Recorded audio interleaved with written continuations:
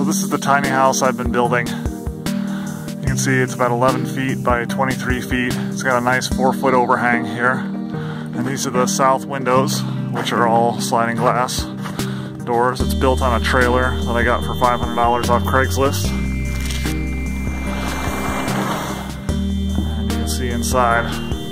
It's below freezing outside today, but it's really nice inside. And I've got the shower there in the corner. There's going to be a small sink over there. And then the bathroom is going to be in that room right there, along with all the water stuff, the pump, the hot water heater, and that's a large awning window that's going to open up to the outside. And then the kitchen's going to go right over there.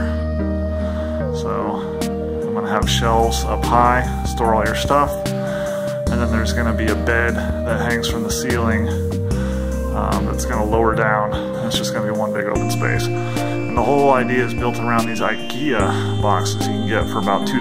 They're cloth boxes. And that whole upper area can be completely filled with these IKEA boxes, so you can keep all your stuff up and out of the way. So, I'm really excited about this project. I've got less than $10,000 into this, and only worked on it one day a week for the last 6 months or so. And the ceiling is R40, the walls are about R32, and there are different layers of polyisocyanate with spacers in between.